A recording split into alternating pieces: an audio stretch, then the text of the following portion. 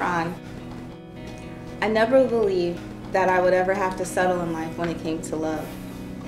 And you're my proof that all it takes is faith the size of a mustard seed. In fact, I always believed that when my husband and I both fixed the things we needed to fix within ourselves, God would ensure that our paths would meet. And I would just know in my spirit that it was meant to be. Within 3 months, I knew you were the person that I would spend my life, love, and happiness with. I vow to honor you in our marriage. I vow to honor and listen to you in this new journey of ours. I vow to lift you up and never tear you down with our new foundation. I promise to give you more hugs and kisses, aka snuggles, to make you feel special and loved. I promise to be more of your physical touch love language.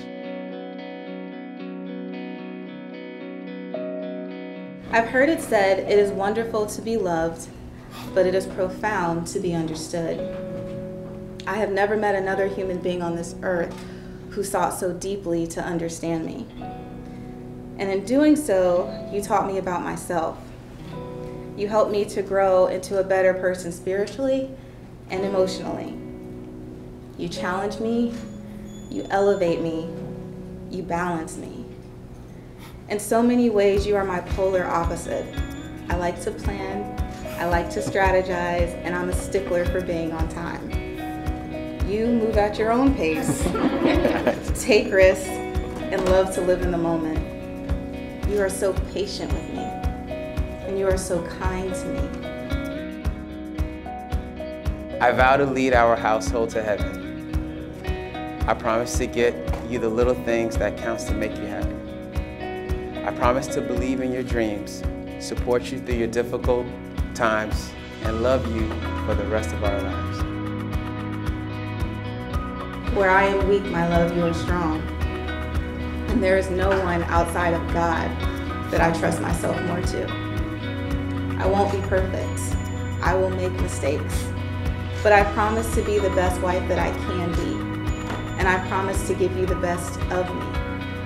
To elevate you, support you, and I hope to never be the person that discourages you. To help you build on your dreams and stand by your side as you achieve what other people may deem to be impossible. I promise to believe in you. I am your ride or die chick and your biggest fan. And so I'll end with this. Love is a decision of the mind, and being in love is a decision of the heart. I love you, Ronald Michelle, and I am in love with you. And for those reasons, I choose you.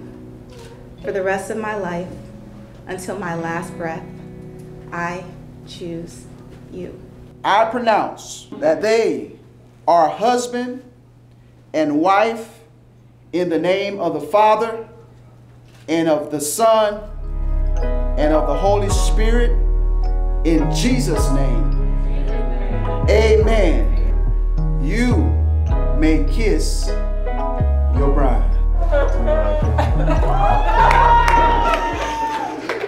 We're just kidding, we're just kidding, we're just kidding.